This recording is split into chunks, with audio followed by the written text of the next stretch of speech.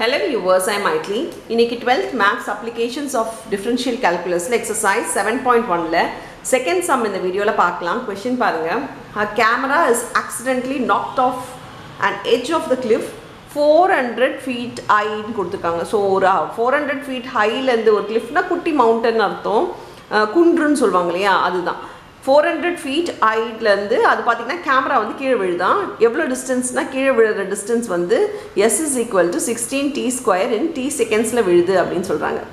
So கேமராவோட height கொடுத்துட்டாங்க. அந்த ஹைட்ட டிஸ்டன்ஸாவும் கொடுத்திருக்காங்க. அப்ப இது ரெண்டுமே பாத்தீங்கன்னா ஒண்ணுதான்.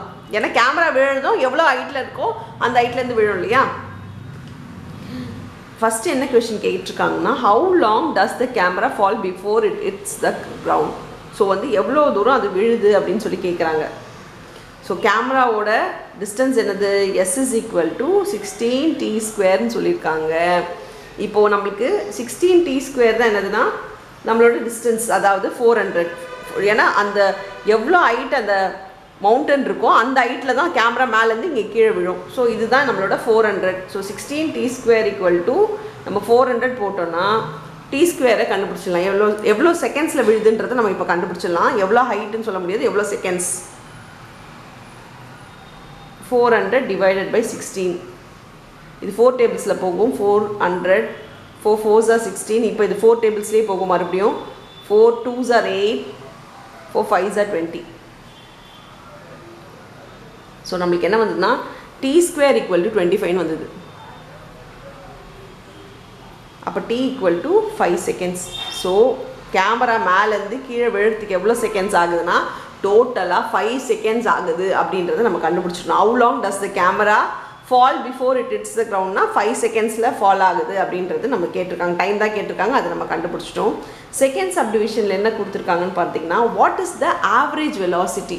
So average velocity with which the camera falls during the last 2 seconds. இப்போ லாஸ்ட் 2 செகண்ட்ஸ்ன்றது டோட்டலா 5 செகண்ட்ஸ். அப்ப லாஸ்ட் 2 செகண்ட்ஸ் பாத்தீங்கன்னா 2 செகண்ட்ஸ் முன்னாடினா இது 3 செகண்ட்ஸ்னு அர்த்தம். சோ 5 செகண்ட்ஸ்க்கும் 3 செகண்ட்ஸ்க்கும் உள்ள ஆவரேஜ் வெலாசிட்டி என்னன்னு கேக்குறாங்க. சோ ஆவரேஜ் வெலாசிட்டி எது கேக்குறாங்கன்னா ஆவரேஜ் வெலாசிட்டி வந்து between 5 seconds and 3 seconds. இது மட்டும் நீங்க தெரிஞ்சுக்கணும். ஏன்னா டைரக்ட்டா எல்லாரும் 2 செகண்ட்ஸ்ல போட்டுருவாங்க. 5ம் 2ம் வெச்சு போடுறாங்க. அதுதான் தப்பு. நிறைய பேர் பண்ற தப்பு இல்ல இதான். இல்ல வந்து 5 செகண்ட்ஸ் 3 செகண்ட்ஸ் ஏனா இது ரெண்டுத்தையும் மைனஸ் பண்ணாதான் நமக்கு என்ன வருதுன்னா இந்த 2 செகண்ட்ஸ் வருது. சோ 5 செகண்ட்ஸ்க்கும் 3 செகண்ட்ஸ்க்கும் உள்ள ஆவரேஜ் வெலாசிட்டி கண்டுபிடிக்கணும். ஆவரேஜ் வெலாசிட்டினா ஃபார்முலா உங்களுக்கு ஏற்கனவே தெரியும். FB - FA / B - A. இந்த இடத்துல s ல கொடுத்ததனால S5 - S3 ஏனா வந்து 3ன்றது தான் இந்த time, 5ன்றது time by B - A னா 5 - 3. ஸோ இதுதான் ஆவரேஜ் வெலாசிட்டிக்கான ஃபார்முலா. இப்போ எஸ்ன்றது ஏற்கனவே உங்களுக்கு எஸ்ஸோட வேல்யூ ஃபார்முலா தெரியும். s = 16t² சொல்லிட்டு அவங்க கொடுத்துருக்காங்க. 16tக்கு பதிலாக நம்ம இந்த டைம் எழுத போகிறோம். 5² - s × 9² by இது 2 ஆகிடும். இது நம்ம சால்வ் பண்ணிக்கலாம் இப்போது. ஸோ ஆவரேஜ் வெலாசிட்டி ஃபார்முலா தெரிஞ்சாலே போதும். முக்கியம் இந்த 3 செகண்ட்ஸ் தான். ஏன்னா இந்த ரெண்டுத்துக்கும் உள்ள டிஃப்ரென்ஸ் அவங்க 2 செகண்ட்ஸ்னு சொல்லியிருக்காங்க. லாஸ்ட் 2 செகண்ட்ஸ் முன்னாடி வரைக்கும்னு சொல்லியிருந்தனால இது 3ன்னு எடுத்துக்கணுன்றதை ஞாபகம் வச்சுக்கோங்க. இது 16 × 25 சாரி இது 16 × 9 9s are 81. 3² தான் 9.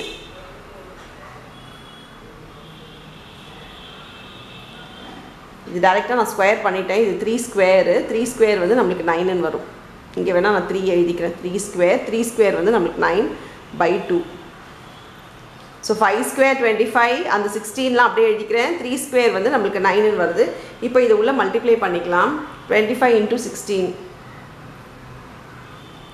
5 6 are 30 12 + 3 15 இங்க 25 ஆயிடும்.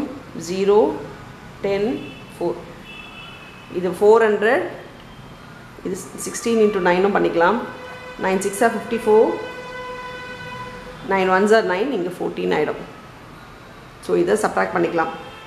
400 - 144 divided by 2 இது பாத்தீங்கன்னா இது 6 ஆயிடும். சாரி 5 2 56 divided by 2 ஸோ இது கேன்சல் பண்ணிக்கலாம். 2 1s are 2, 2 2s are 4, remainder 1, 2 8s are 16 feet per second. So அவங்க 400 ஃபீட்டில் கொடுத்ததுனால இது நீங்கள் வெலாசிட்டியை மீட்டர் பர் செகண்ட் மாதிரி கொடுக்கணும். இங்கே இருக்கிறது ஃபீட்னால ஃபீட் பர் செகண்ட் கொடுத்துருக்கோம். ஸோ ஆன்சர் என்ன வந்ததுன்னா 128 feet per secondன்றதை ஃபைனலாக வித் த யூனிட்ஸோடு எழுதுங்க. இதுதான் average velocity. So average velocity formula தெரிஞ்சாலே இது நீங்கள் ஆல்மோஸ்ட் முடிச்சிருக்கலாம். இப்போ தேர்ட் சப்டிவிஷன் பாருங்கள். Find the instantaneous velocity of the camera when it hits the ground. Instantaneous வெலாசிட்டினா நம்ம ஃபஸ்ட்டு டிஃப்ரென்ஷியேட் பண்ணணும். ஸோ இன்ஸ்டன்டேனியஸ் வெலாசிட்டி நம்மளுக்கு என்ன கொடுத்துருக்காங்கன்னா எஸ் வந்து 16t² கொடுத்துருக்காங்க. First differentiation with respect to time நம்ம பண்ணணும். இப்போ பாருங்கள் ds/dt டிஃப்ரென்ஷியேஷன் பவர் முன்னாடி வந்துடும், பவரில் ஒன்று ரெடியூஸ் ஆகிடும். அப்படி பார்த்தா 16 × 2t ஆகிடும். இது நம்ம மல்டிப்ளை பண்ணிக்கலாம். மல்டிப்ளை பண்ணோன்னா 32t ஆகிடும்.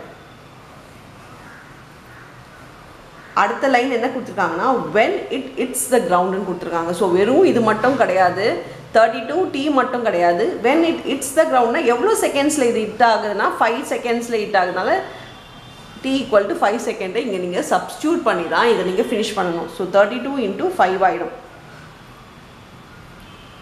160 feet per second. ஸோ இதுதான் உங்களோட தேர்ட் சம்க்கான ஃபைனல் ஆன்சர். ஸோ கிரவுண்டில் ஹிட் ஆகும் போது அதோட இன்ஸ்டன்டேனியஸ் வெலாசிட்டி என்னன்னு கேட்கும் போது நீங்கள் டிஃப்ரென்ஷியேட் பண்ணிவிட்டு டீயோட வேல்யூ மறக்காமல் சப்ஸ்டியூட் பண்ணணும். ஏன்னா இது நிறைய பேர் மறந்துடுறாங்க. when it hits the groundன்னு கேட்டிருக்காங்க. ஸோ 5 செகண்ட்ஸ் அப்போது என்னன்றது தான் அவங்க கேட்குறது. அப்போ நீங்கள் 5 அது கண்டிப்பாக மல்டிப்ளை பண்ணி சம்மை முடிச்சிடணும். அவ்வளோதான் இந்த சம்ஸ். தேங்க்யூ.